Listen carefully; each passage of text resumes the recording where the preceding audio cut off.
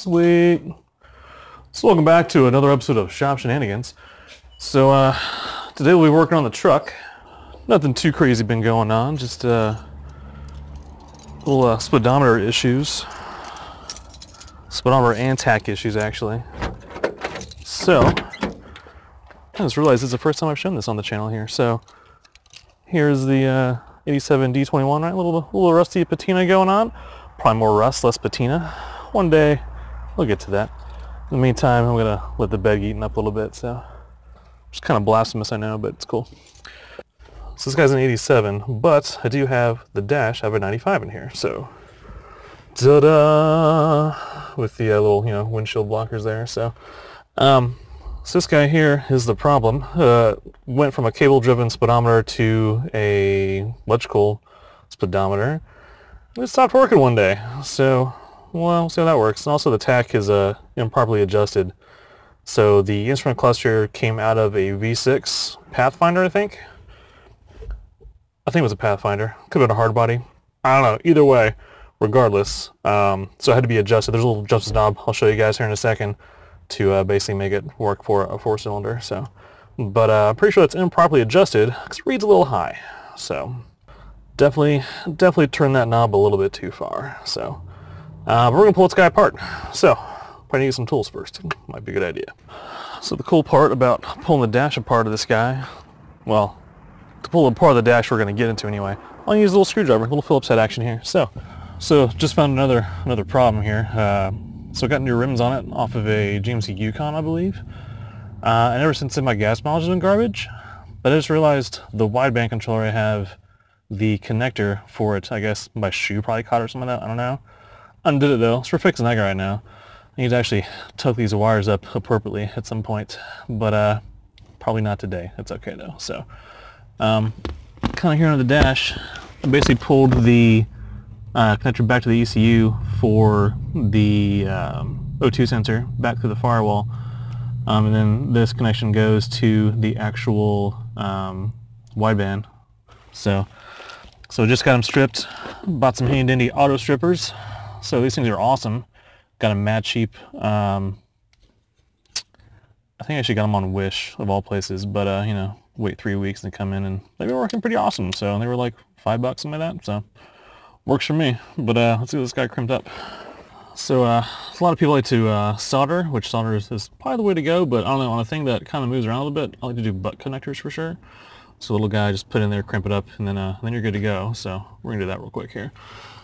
All you do is slide it on there, like so, and then we'll use the inside of this guy right there to actually crimp the crap out of that guy and squeeze it and crimp it up. Alright, so we got that side crimped on there, get a little tug, nice and good in there. So we got that on there, and now we'll put the other end. This side actually plugs into the original O2 sensor back to the ECU. It's harder than it looks like with one hand. We'll make that do. Alright, got the guy crimped up there. A little tug, going nowhere. And we'll plug this guy back up in here. Somehow doing this with one hand. I think I jinxed myself though. Hey, there we go, it's in there. Cool. I'll kind of tug it back here a little bit. I need to do better work on my wiring jobs here. But hey, it works, man. I might zip tie that out of the way. But anyhow.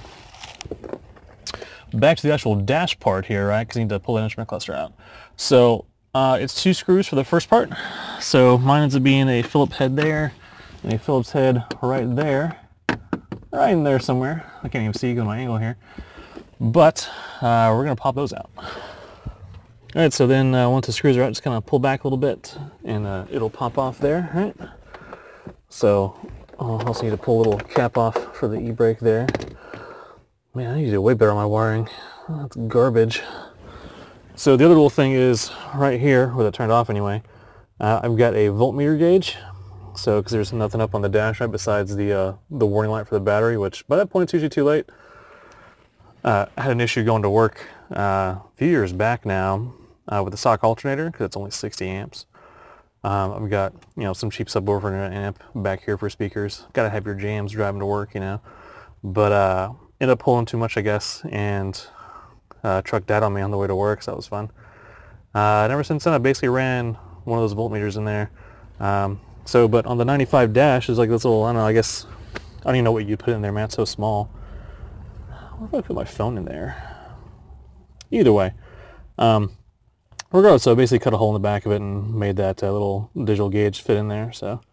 And have been able to watch my voltage ever since. It's been nice. Also, I highly recommend the Quest alternator upgrade for the hard bodies because that thing's like 120 amps. Way better. Have had no issues with that. Besides a squeaky belt, but that's my fault. So, but anyhow. So that guy just kind of pops out. There's a couple of tabs up in there. Right? It kind of pulls out of. Doesn't actually screw in. Though that's a screw for the actual bezel there. But there's a little pop in right there and there. Same thing on the other side. Except I think there's only one over there. Yeah. But I got to be careful because I've got this gauge in there, so I've got to unplug it from the back basically. But most people won't have to. So that's out. All right, there's all my awesome wiring. Man, I did do a pretty stellar job, and I used the word stellar ironically there because this is not that pretty. But hey, it works, damn it. Oh, that's what I've been hitting on my shoe. So got that down there too. So a little fuse panel basically been running. So all right. So now that part's out, now we can pull off this bezel. There's a screw here on the right side. Screw here on the left side with my shaky hand. And a couple more screws up in the top of the bezel. And then you got one on the top on the left side.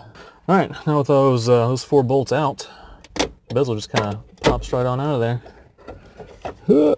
Maybe. There we go. Trying to, so I don't want to have to re-adhere this microphone there, because it actually works there. So I'm going to pull this steering column cover off. Alright, so with that out of the way, bezel pops. Well, comes out super easy. Sweet. 4 more screws for the actual instrument cluster. Bottom right, bottom left, and then 2 kind of on the top, sort of middle there. Whatever happens to you, feel free to do what I did. And basically just pull up Waze, you know. I think Google Maps is getting it too. But Waze will tell you how fast you're going, so. If you don't know about Waze, look it up. W-A-Z-E. Awesome GPS stuff. I'm a fan anyway. Oh, lost a screw. So those bolts are out. So we can pull this guy out now. Ta-da! Maybe. Harder with one hand than it should be. Anyhow, so on the back side there you've got 4 plugs. So I'm going to just kind of squeeze on the side of them on both sides, like so. Pops out like that. Make sure you get all those out. And the cluster is now out. So tacks on the right side there. So now it's on the left.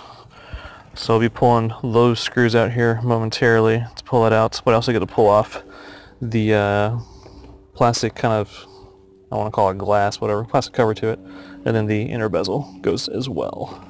And for that, you're going to basically push down these little tabs right there. You can pull the clear plastic and the black bezel off of the same piece. Alright, so basically got that top one out and then this one out. Once you do that, it'll actually kind of stay open. Let's just kind of work your way around there, kind of pushing them down and out. And that's what the inside of it without the bezel looks like.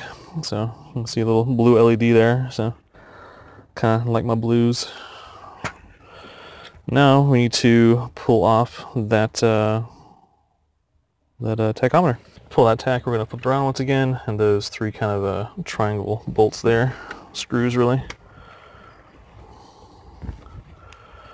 So once these 3 guys come out, these are your connections too for it too. It's kind of nice there's no internal wiring harness or anything like that. It's just these screws that make contact with it. So be careful not to lose them, of course.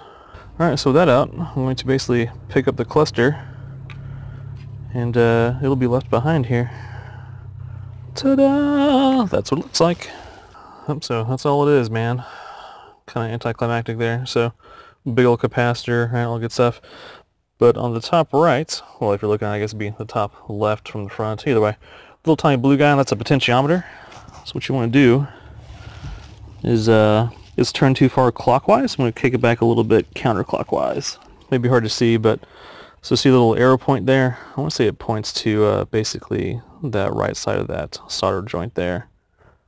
I want to say that's supposed to be good enough for the 4-cylinder. So we'll plug it back in and see what happens. I may end up pulling this guy out next weekend, but hey, it's not too bad to do. If it's good, I need to probably actually take an ohm meter to that and figure out what the resistance should be. And I should record that guy for the future. So good thing it'd be nice to have. But let's throw this guy back in. So instead of just pulling the cluster off and having it essentially slide out, right, we're going to need to kind of put it back in there. So so I actually just grab by the needle. Probably shouldn't. I've got the clock in this one, so make sure that little panel goes over that adjustment there. And then we're back on there. Now we'll flip it back over and screw it back in. So now for the speedometer part. I do have another speedometer, I'm pretty sure. So if it's a speedometer that's bad, then I can, swap that guy out. I'm going to test the wires going to the actual speed sensor on the transmission first, though. So whenever I did that, I think I tucked it up back here. That looks like it, actually. And maybe. Ta-da! Cool. So this side goes to the actual rest of the actual main harness, and actually goes through one of these. I can't remember. Probably that one because it got red and white. So pretty sure that goes to the actual speedometer. But we're gonna plug this guy, throw a voltmeter in there, or an ohm meter, and see if we got some kind of continuity there, because we should. And if we don't, then this guy's busted. Quick little shout out to Harbor Freight for having awesome deals. Got like a compression tester. You might try that on the Miata. It was like, I think 22, something like that, after a 20% off discount. And then got a free voltmeter too. So I've got, I don't know, 4 or 5 of these guys, but for some reason I can never find them when I need them. But hey man, I know where this one is, so we're gonna use that guy. It even came with batteries, man. How cool is that? Oddly enough, I already had one in the truck already. Huh. Cool. Either way. So we got our digital multimeter set up to measure in ohms, and got our plugs plugged in. So now we're going to test across those leads and see what we got. So just checked, I got nothing, and I'm not sure exactly how that speed sensor works, because I'm not sure if I should have continuity or not. So we're going to test individual wires and go from there. So I need some back probes, safety pins basically. Hey, safety pin and T-pin, got my back probes. Refer to them as back probes because they basically plug into the back of the connection, that we don't screw up the front of it. So basically just needles work quite well because they just kind of slide in between there, so not too bad. So I'm going to clamp onto the back of that T-pin there, maybe. There we go. So T-pin's just pushed in there, right? I didn't color code these, they're both yellow because I'm stupid like that. But so we'll try both of them on the end of the transmission now and see what happens. Let's come underneath here, right? There's the exhaust right there. We got our sway away torsion bars. This little orange wire right there is actually the speedometer cable there, not cable, the speedometer wire. And then plugs in the transmission right back there. So I'm going to undo that joint and test that guy. Alright, so we got some kind of continuity here. I'm going to blame the jumping around on the T-pins, so that wire should be good. Then we'll come down here and we'll swap this guy back over. So all the readings come back like crap. So, bit of an electrical issue. I have a seat here. Okay. So, the wires are good. It goes down to the actual speed sensor. I'm looking at in a Haynes manual now. But the wires go down to the speed sensor.